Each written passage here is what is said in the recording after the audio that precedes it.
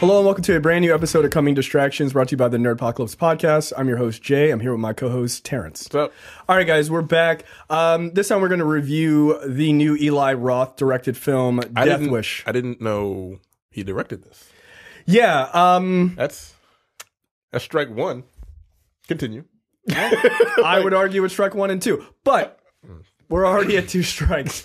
So this movie is starring Bruce Willis, and I put starring in quotes. The reason why is because to star in a movie, you have to be acting. Bruce Willis isn't acting. Bruce Willis sleepwalks through 107 minutes, performing a feat that I've never seen in a film before. How many minutes? 107. That's how long it is? Yeah, it's too long. It's too long. So the film obviously takes the same name and the same general story as the original 1974 Charles Bronson movie. So here's the thing. Somehow in the course of making this movie, Eli Roth took every choice that could make the movie more tone deaf and said, why don't we turn it up to 10?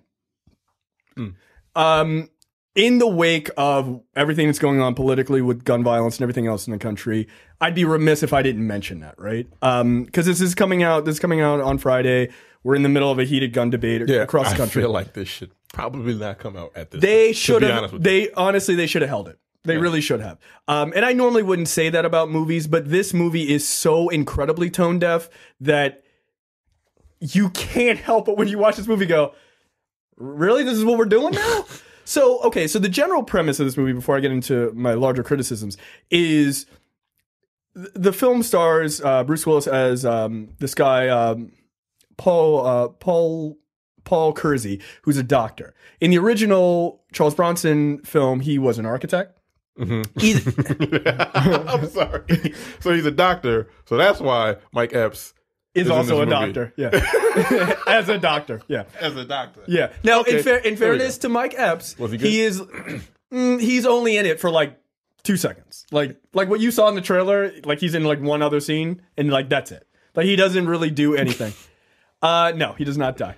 I know. As our producer off stage was wondering. So Paul Kersey he's this upper crust guy, right? He's a doctor, right? So he's got money. Right. And again, he was an architect in the original. So still kind of an upper crust person. However, the original took place in New York. Yes. Okay. This one, in 2018, with all the gun violence and issues of gun violence, they decided to make it in Chicago. Well, that's why they did the first one in New York, because New York was a fucking shithole. Right, it was. 70s. However, I would argue politically putting a movie about a rich white man as a vigilante killing people in Chicago may be a little tone deaf in 2018. But I digress. We'll get there.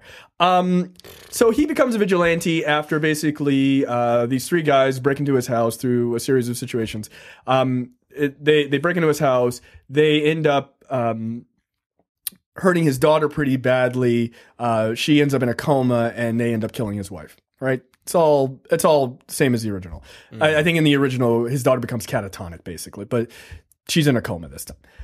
His brother's played by Vincent D'Onofrio, who plays Frank Kersey, who's also there, and he's kind of just distraught that all this is happening.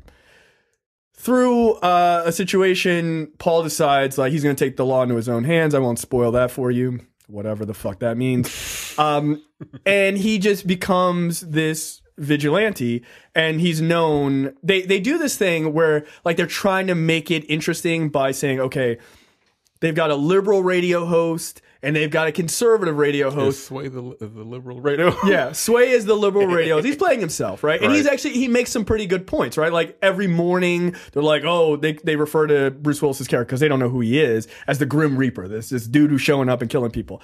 And Sway is like, oh, are we okay with this like white dude just killing black folks? Like shit's kind of fucked up. And you're right, Sway, it's kind of fucked up. And then they have Mancow, who is a legitimate conservative, yeah, that guy, is a legitimate conservative radio host in Chicago. And he's the conservative voice. And he's like, this guy's a hero and all this other stuff. So they're trying to play like both sides of your consciousness. Here's the problem with that. The scenes of him killing people is not... There is no... If you're going to play that like both sides, there is no like, I wonder, is it okay? No, he's just murdering bad guys. So you're just like, yeah, I agree with the conservative policy. Like, obviously, this guy is a superhero. Like, that's totally fine. So it's not on the line at all. Right. Again, Bruce Willis is super poor. And, like, I don't think Bruce Willis wants to be there. I don't think he's wanted to be at anything since, like, Die Hard 3, if I'm being honest. He's kind of sleepwalked through. His daughter is knocked out the entire movie for the most part. Dean Norris is in it, who plays Detective Raines, who... the guy from Breaking Bad. Right, his brother-in-law from Breaking Bad. He's in it. He plays a cop. Shocker. And he's pretty good.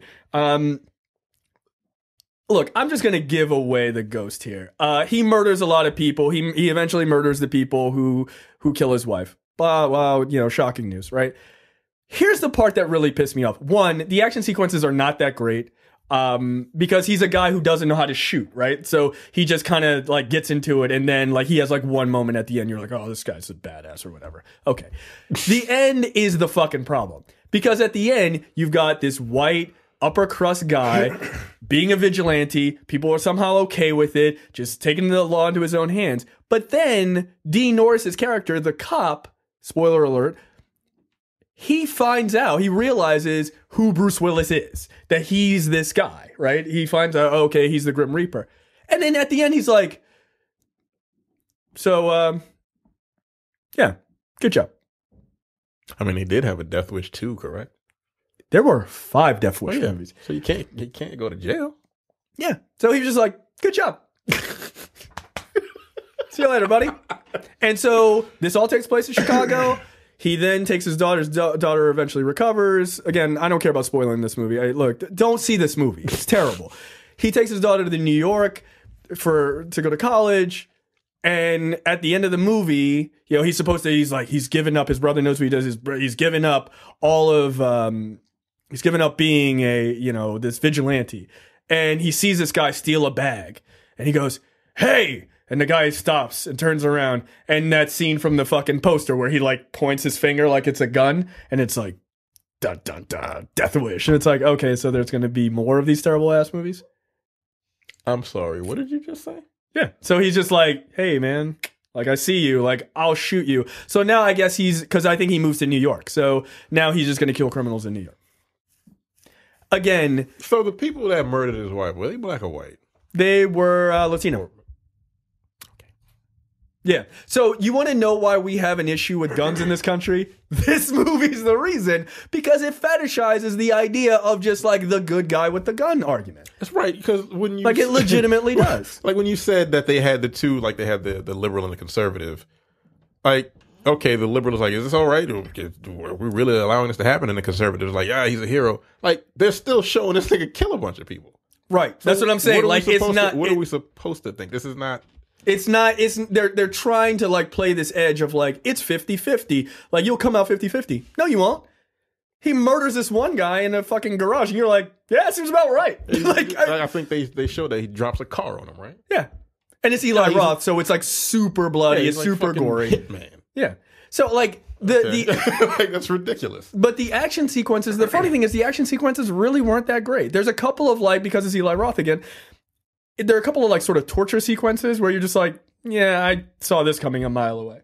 But overall, it's not good. A buddy of mine who went and saw it with me, he said, oh, it's a 1.5 out of 5. And I said, wow, that's way higher than I would give it.